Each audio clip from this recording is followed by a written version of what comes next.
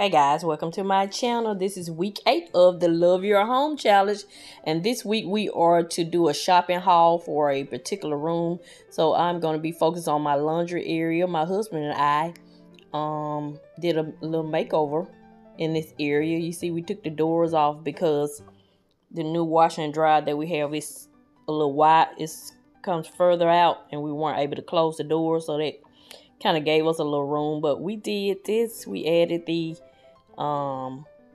cabinets and painted them. I'll link that video. So I'm just gonna do a little organizing in my laundry area. So I picked up some things from Family Dollar, some cute little jars, and I'll be putting some labels on them and organizing my little laundry area.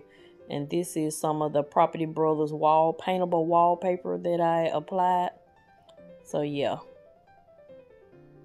So these are the cute jars. This one was $3.10. I picked it up at Family Dollar. I like it because it's slightly squared and rounded. So it's I think it's, what is that, 5 ounces? And the taller one is like 8 ounces, I think. I can't see.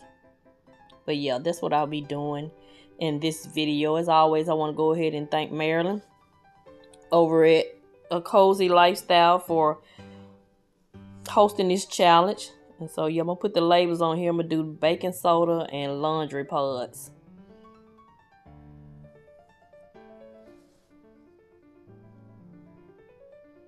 Yeah, these labels were kind of hard to get off. I should have washed the container first. I know I skipped that step, guys. I didn't wash these containers out.